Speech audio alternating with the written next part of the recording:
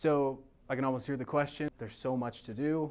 What am I supposed to be doing? However, the thing we need to understand is that step one isn't really a marketing plan. Step one is a clear outcome. We need to know what we're shooting for. And this is typically how we think about marketing. Like most people start with the plan and then eventually they get to the result. But really, we've got to start with the result, then we make the plan, then we execute it, and then eventually we actually get that result. Hey guys, a few months ago, I got invited to speak at the Small Business Development Center about 5 minutes from my house in Utah. I was super excited because I was speaking about one of my favorite topics, which is building a marketing plan. So whether you're an agency or you're a small business, it doesn't matter. This is going to help you massively to create a plan for yourself or for your clients. So let's get to the training. Alrighty, how we doing? Thanks to everyone for being here. Well, super excited to be here. I was super excited about the opportunity. The BRC is awesome. Tons of resources here that are free. If you need anything, you can consult with Lauren. There's like subsidized offices here for starting your business, all sorts of cool things. But today we're talking about crafting a marketing plan. So just a little bit about me. This is me and my wife. We're actually expecting our first child in November, so that's exciting. And she's from Ireland, born and raised in Dublin, Ireland. So that's pretty cool. So my in-laws are here all the way from Ireland, not for this, but they just happen to be in town. And my story, I started a marketing company 4.5 years ago, around that. And actually 3 months ago we sold. So my company is the one that my head is covering there, ortho patients. We sold to this company, Hip Creative. We're actually both orthodontic marketing agencies. So very niche, very specific. And I think that depth of experience, just figuring out every single thing we could do to get better results for our clients in one specific area, taught me so much. And now that I've sold, I'm kind of branching out into other industries. Mainly I'm consulting other marketing agencies, but I'm also working with a few local business clients, small business clients, and I love it. It's my favorite thing. I think I was born to do marketing, so it's a lot of fun. So today we're going to talk about the 3 ways that we can acquire a customer. There's really only 3, and everything kind of fits under those 3. However, these 3, understanding them is going to make it less likely for you to get taken advantage of by somebody who may have bad intentions. That's a marketing company. It's going to make it so that you have less shiny object syndrome, like which thing do I focus on? And in general, it's just going to make your marketing more effective. So that's my goal here. So our 3 things, we've got media, we've got direct outreach, and we've got referrals. So let's cover each one in turn here. So media is a means of communication that reaches or influences people widely. That's the general definition of media here. Back in the day, some traditional examples of media, magazines, news articles, papers, 21st century, we've got blogs, we've got online newspapers, and we've got social media. When it comes to audio, traditionally was the radio. Maybe that was a talk show or music on the radio or news on the radio. And nowadays it's more podcasts, music streaming places, right? And then when it comes to audio visual, the traditional is going to be television, news, talk shows, sitcoms, all that kind of thing. 21st century is all the logos you see up there. Social media is kind of like its own sitcom in some ways. Everybody has their own show. And then Netflix, Hulu, streaming services like that. So the big question we need to ask ourselves with media is that we're going to focus on paid media, earned media, or owned media. These are the 3 types. And we'll cover each right now. So paid media is media activity that's generated by paying another company. So Facebook ads is an example of this, or Instagram ads. The sponsored things that pop up on your post, that's paid media. So traditionally, we've got commercial breaks. So on TV and radio, it always pauses for a commercial, right? That's paid media. Print ads, same thing. There's the ad section in the newspaper, in the magazine. You pay for it to be there because people are already consuming that media and you happen to pop up in the middle of it.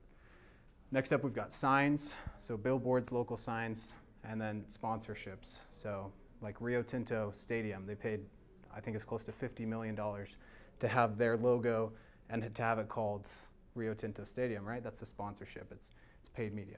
In 21st century, we also have sponsorships, but it looks more like maybe a YouTube video where they say, hey, this video is sponsored by this specific marketing company or this specific software company. And then we have social media ads, like I mentioned, and then search ads like Google, Bing, etc. You type in, mortgage broker near me, and it's going to pop up 3 ads before it even shows you the first result, right? All of those are examples of paid media. So the next one is earned media. Media activity that's generated by other entities such as customers or journalists. Examples here. Traditional, you can get featured, so maybe you're in your local news, maybe you get featured on a talk show, maybe somebody interviews you, and then also reviews. So traditionally these reviews were just kind of written out and maybe put on a display inside your store or something like that. But today they're on Google and Yelp, and that's an example of earned media. It's something that you earn. You don't create that yourself. You could pay for it, but it's a little unethical. So what you want to do is earn as much of that as possible, right? But 21st century, getting featured, you could be on a podcast, you could be on somebody else's YouTube video, and you could also be on somebody else's social media. So last one, and this is the most important, owned media, media activity generated by the company in channels it controls. So the reason this one is so important is because earned media, while it's free, isn't really free with your time. You've got to spend time networking with people, getting in with people who might be able to feature you, and so it can be some of the best opportunities you have, but again, it takes time and a lot of effort. And then owned media, the reason it's so amazing, this is like, we'll throw up the examples here. So this is like brochures, traditionally brochures, a sign inside your store, maybe like a press release or something like that. And nowadays it's your list. It's a list of customers that you have. It's the amount of emails that you can send and reach for virtually $0, or the amount of phone numbers that you can text and also reach for virtually $0. And it's your social media following. The companies that have a following on social media or that have a massive list, if they're having a bad month, all they have to do is go to that list. Create something new to sell to them, send it to them, and they've made money already, right? That's the biggest deal. So your e-commerce company, for example, you've got the one product. Every time somebody buys, you're building a list. Now you can add supplemental products to that and email, 50,000 people with the supplemental products. You don't have to spend any money on ads. You don't have to try to get on somebody else's podcast or a talk show or something like that to get your product featured. You just send the email or the text. So that's media. So we've got number 1 on the 3 ways to acquire the customers checked off, but there's 3 subcategories underneath that, right? Everybody following me so far? Good? Okay. Next up is direct outreach, and there's 2 kinds of this. We've got, well, first let's cover traditional and 21st century. So traditional is going to be cold calling, door knocking, mailers. This is like where everybody's brain goes when they think marketing, because it's the most understandable. Like if you need to get the word out, it's just telling people, and it's doing it at scale, hopefully. 21st century is going to be more like cold emails, so you could get a bunch of emails and email somebody about your service. I'm sure you guys get cold emails every day as business owners. It's other people doing direct outreach to you. Social media DMs, also get a ton of those. Voicemail drops, and texting is another one. So depending on, texting is like sort of a gray area legally, but I'm sure you guys have all gotten a text that's like, hey, do you own this home on this street? And you're like, no, I don't own that home on that street. Happens to me every week, and it's the same one in Tooele, and I still don't own it. Anyway, voicemail drops is a cool one. You can literally just record a voicemail once and send it to like thousands of phone numbers, and it will pop up in their voicemail inbox. It just counts as cold calling, but you don't actually have to make the call. So that's direct outreach. And you'll notice kind of some of these are remote and some of them are in person. So you could walk into businesses, you could knock doors, that's in person. Remote, you have a little more leverage like cold calling, etc. Okay, last one is referrals. There's 3 kinds here: organic, strategic, and incentivized. So organic referrals, you get these because you have a great product or you provide a great service. So you're awesome at insurance, everybody wants your insurance because you respond, you're nice to the people you talk to, you take care of them. Proximity is another one. If you have a local business, like I chose my dentist because I can walk to him, and I saw him when I went to a restaurant, right? Then strategic, so that this is like overlapping industries referring to other industries. So the person that sells to the grocery store gets all their business through referrals. They're not marketing direct to consumer. They're going to companies that then sell their products to other people. Supply chain's another one. So an example, I mentioned my wife's pregnant. We just got the scan or the blood test to figure out the gender. It's a boy, by the way. And the hospital just said, yeah, this is the company. We just take the blood test, we mail it off to them. This is who we recommend. This is who you should do it with. That's a strategic referral. They got in with Intermountain Healthcare, and now they're probably selling thousands of those blood tests every single year, right? And then lastly, incentivized, and this is affiliates and then bonuses. So affiliates, anybody know what affiliate marketing is? Raise of hands. Yeah, can you give us the answer? Somebody like has a blog post or something and they have links to your products and they get a little kickback for linking your products in their posts or things like that. 100%, yeah, perfect. Exactly. So that's an incentivized referral, right? You might like the product anyway, but you're much more likely to give it to somebody or recommend it to somebody if you're getting some money in return. So very popular with software companies, and we had somebody in here that's with a software company. Those pay recurring commissions a lot of times. So you recommend somebody and they'll pay you 40% of that person's, what they pay every single month, just goes straight to you just for referring them one time. So think about how you might be able to apply something similar in your business. Another one is just bonuses. Like, this is more like, rah, rah, we're a great company. You're gonna get this awesome gift basket for referring us.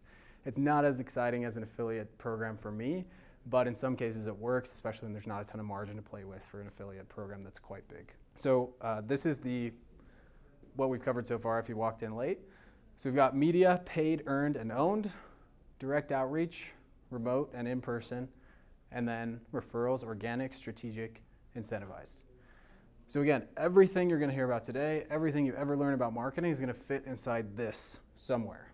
So just think, again, we want to avoid shiny object syndrome because there's way too much to be doing. So every time you see an ad or every time somebody talks about a specific marketing thing, think, okay, is this media? Is it direct outreach or is it a referral? And which one of them is it? And some of them overlap. It's not so much about the semantics of like, oh, it has to fit in this one. However, they all fit in here. And this is the basis of creating a really good marketing plan because we can see, all right, here's all my options. And let's go ahead and start somewhere on this list, right? And this is what I mentioned before. It'll help you focus your marketing efforts, make you less likely to be taken advantage of by somebody who may have bad intentions, and allow you to systematically test what works best for your business, your niche, your area. So I can almost hear the question, but like, of these 8 activities, which should I be focusing on? There's so much to do. What am I supposed to be doing? However, the thing we need to understand is that step 1 isn't really a marketing plan. Step 1 is a clear outcome. We need to know what we're shooting for. If we don't have a goalpost, why are we walking, right? And you have to define what success looks like for yourself, and most advertising fails from a lack of direction, not a lack of effectiveness. So let's take an example, or just another way to illustrate this real quick. First, we got the marketing plan, then the marketing execution, then the marketing result, and this is typically how we think about marketing. Like, most people start with the plan, and then eventually they get to the result. But really, we've got to start with the result, then we make the plan, then we execute it, and then eventually we actually get that result, right? So we're going to take the example of a restaurant, really easy to understand for most people because they understand the restaurant business model, right? Let's say this restaurant's goal is to make, it's their very first year in business and they want to make 500 grand in their first year. So first of all right, 500 grand in a year, that's exciting. But let's pare that down because we need to break it down into a daily goal as a business. So first of all, that's $41,000 a month or $1,387 a day. That's the outcome. This marketing plan has to get us $1,387 a day, or it hasn't done what we wanted it to do in the first place, right? And I also broke this down and said, all right, so average lifetime value of a customer, 46 visits at $30 to this restaurant. Every single person that visits spends $30 every single day. They're going to get to their goal. 70 visits, or that's 70 visits at $20 or 139 visits at $10. So you can see the more we charge, the easier it is because we have to get less people in. All right, so next up, we got to understand as we're building this marketing plan, what's called the marketing funnel. So funnel is kind of this word that like people throw out and they're like, Some people think it means a landing page. Some people think it means something else. It's really just a mental framework. And the framework is there's more people at the top than there are at the bottom. It's the definition of a funnel. And at the very top, we have awareness. So somebody needs to be aware of us before they can move to the next step, which is consideration. Before they can move to the next step, which is conversion. So that's actually them paying us money.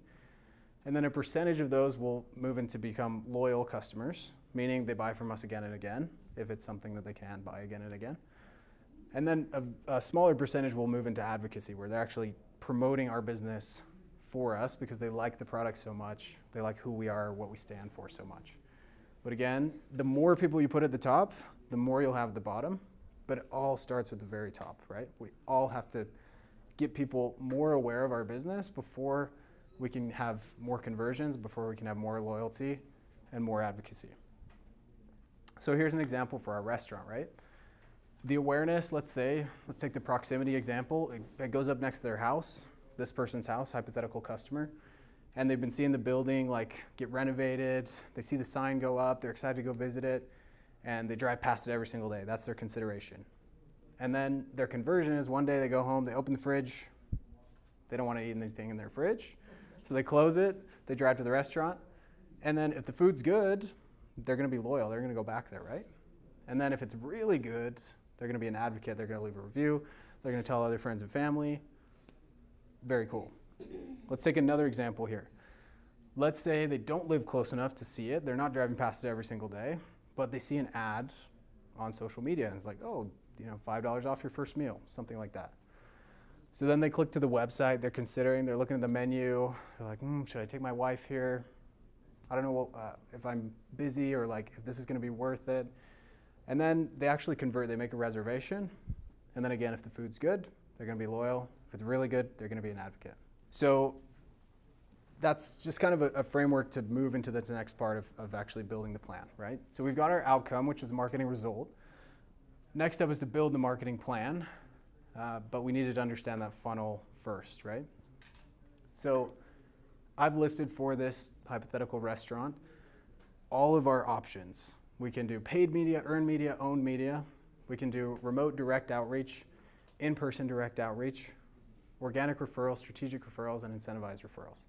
So for a restaurant, I personally said, remote direct outreach and in-person direct outreach for a restaurant be a little weird. You could do it, but if you're knocking doors or cold calling to promote your restaurant, it's probably not going to be super scalable long term.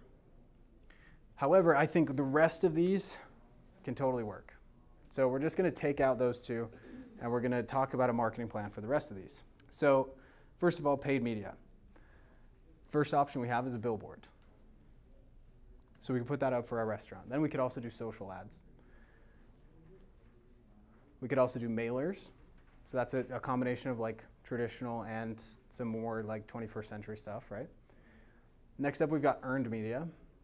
We could do a news feature. We could get as many online reviews as we possibly could. And then next up, we have owned media.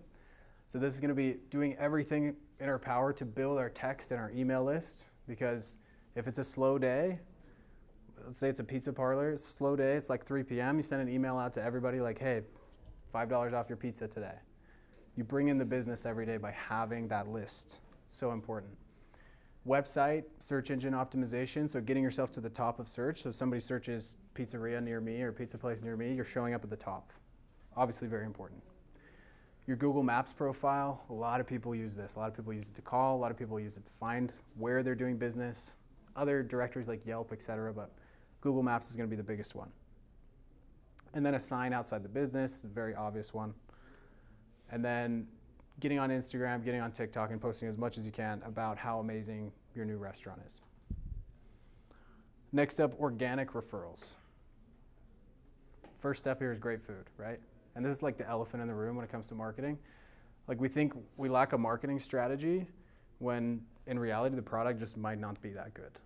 So like nothing's gonna do better marketing for you than like the best pizza in the world at this restaurant, right? That's gonna be the cheapest cost per acquisition. It's gonna be the cheapest way to promote your business overall. However, we do need to get the word out somehow. But this is like, it's the basis of everything, right? If you don't have great food, why are you even promoting it? And then mention it to all customers. So if I was the owner of this restaurant, I would say every single server at the end of every meal should be saying, hey, we're new. I would love it if you would tell your friends and family. And if you do, by the way, here's a $5 off coupon. So that's kind of incentivized, kind of just organic, right? But you could just do the organic thing. So how many of you are asking for referrals at the end of every single call you have with every single client? Good. But that's like the cheapest marketing out there. And it works. It works really well. Next up, strategic referrals. One idea I had was putting flyers in other businesses, so other local businesses who are just willing to support, like, hey, we're new. Do you mind if you put this on your front desk? Yeah, no problem. Incentivize referrals. This is the last one. My idea here is a free meal to influencers if they post about the restaurant. So I just DM people who are like Utah foodie people or have Instagram followings around food or TikTok or whatever the platform is and say, hey, free meal, just come in and like post something about us. We'd really appreciate it. People love that. It's great content for them and they get free food. So this is the elephant in the room also. How much is all this going to cost? Is what I can hear everybody thinking, right?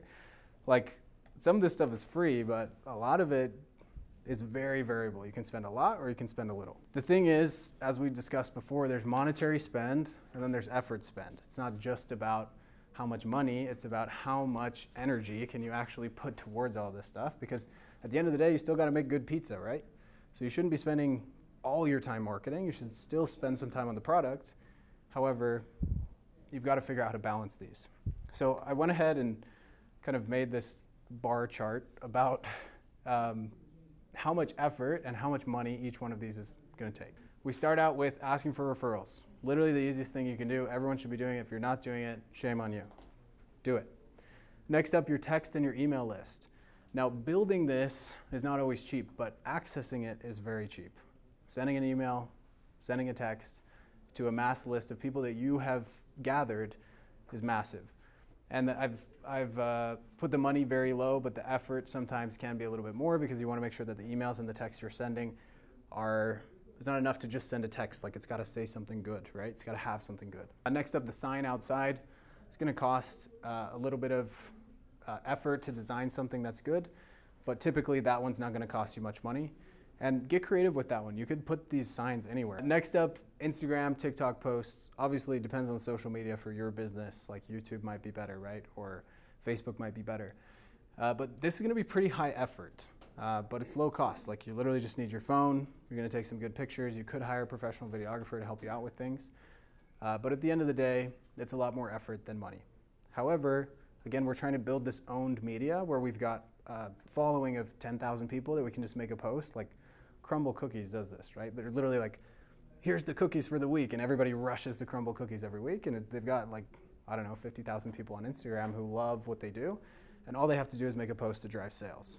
Whereas some people without that following would have to put money behind that same post to reach even a fraction of the same amount of people. Next up is a news feature.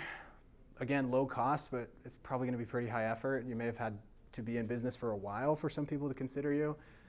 You may just have to be creative in how you reach out, but it's totally possible, and it's great exposure.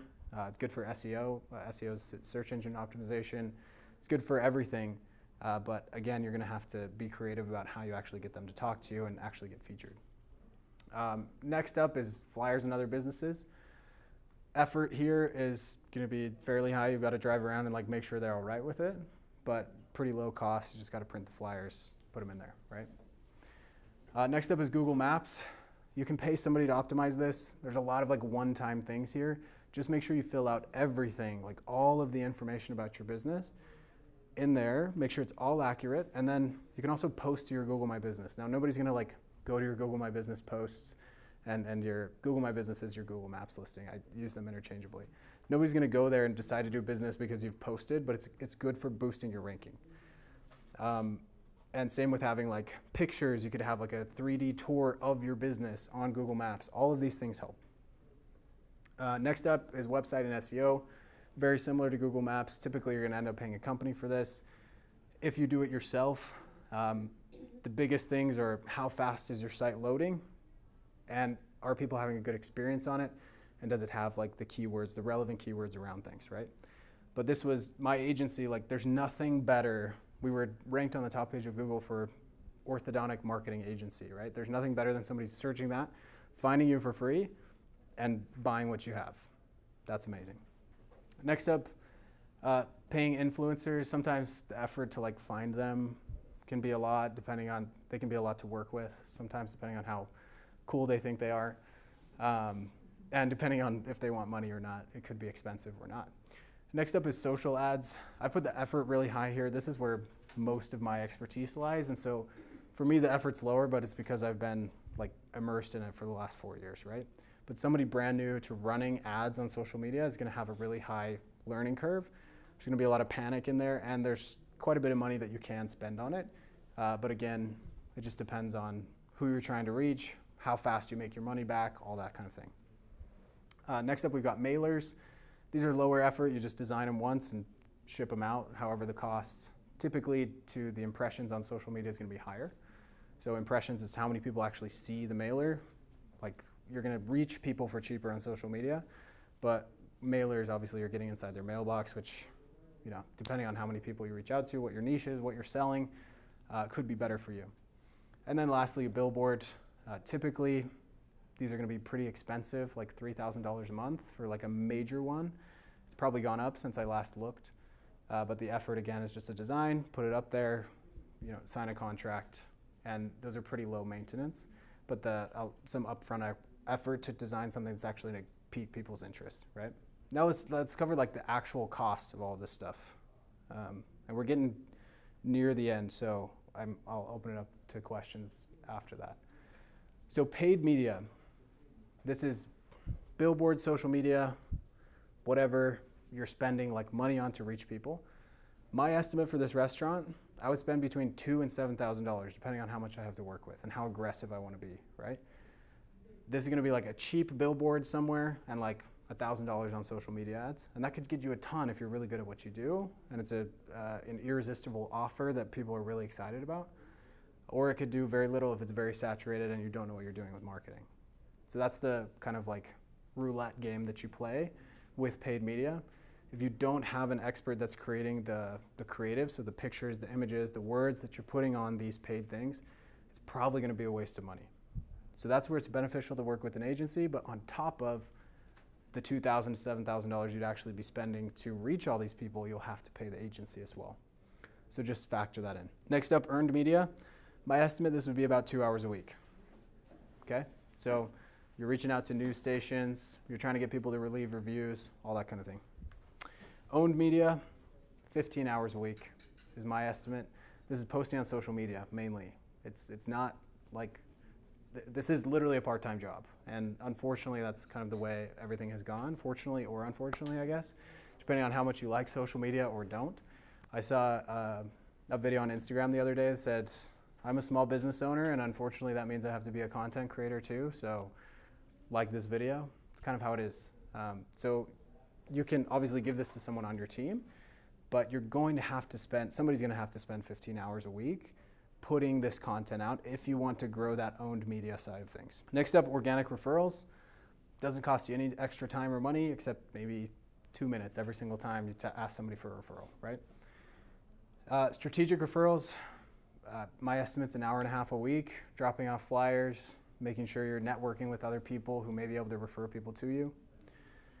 And then incentivized referrals, 2 to 3 hours a week, reaching out to the influencers, getting them to come in, back and forth between that. There's headspace and there's time and energy here. Okay, so just to be clear, our priorities here. Number one, take amazing care of your customers, because it doesn't matter how much marketing you do, if you're not taking care of the people that are with you, eventually that's going to catch up with you. So there's a lot of companies that run into this issue where they're just sort of churning business. They treat a subset of their customers well, but they don't have systems in place to make everybody happy. And obviously you'll never make everybody happy, but let's say 90% of customers, right?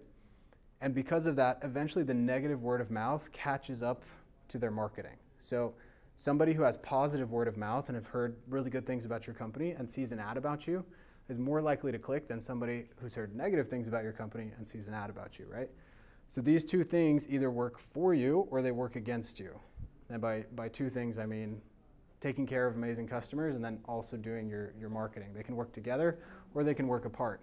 But what happens is a lot of businesses, years and years down the road, they've treated so many people so poorly that their cost to acquire a customer is going to be way higher than the people who treat every single customer with the utmost respect and they take amazing care of them, right? And then the second one is focus as much as possible on turning all other marketing channels into owned media. I've said this over and over again, but if you can email someone or you can text them and they've opted into your list, it's the cheapest way to reach them at scale, as well as having a social media following. So focusing as much time as possible on that is massive. So just another visual there, we're taking our paid media or earned media or referrals, our direct outreach, and we're turning it into owned media. All right, so here's our full marketing plan now, right? I've just listed out everything we would do for this restaurant. I've talked about paid media. Let's say we end up spending $2,000 a month on social ads. That would be an aggressive approach. And we get a $3,000 a month billboard. Earned media, owned media, organic referrals, strategic, etc. And then my guess, I don't know everything about this restaurant, but this will definitely get us past our $500,000 a year mark in our first year. It's pretty much inevitable if we're spending this much and if we're doing this much. And every business is different, every market is different, so I can't say these numbers will get you to that. However, the process is just writing down exactly what we've written on this execution side. And if it's working and it's getting us to our goal, then we're good. If not, we have to figure out why not. Do we need to spend more? Do we need to tweak the creative, the images, the pictures, the copy? Copy is just a fancy word for words on the marketing materials that we're putting out? Or is there something else we need to do? This is how we put everything together. So for a lot of you, like you don't run a restaurant. Nobody here runs a restaurant. And the way it works for a lot of businesses is we generate leads, which means we have like name, phone number, email probably. Maybe it's a referral, maybe it's from a social media ad, maybe it's from something else, right? And then we have to figure out how to convert those leads. And a lot of small business owners hate the word leads because the reality is if you generate 10 of them, probably only 1 or 2 are going to close.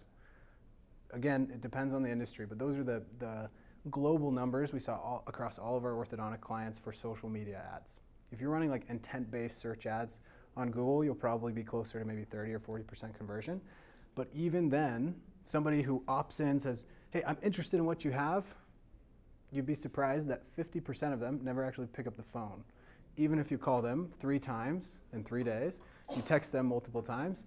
I know because I did this. We actually hired a team of remote scheduling coordinators that called the leads on behalf of our clients. So we generate the leads, we'd call them immediately, then we call them again the same day, then we call them the next day, and we call them the day after that, and we text them for a week.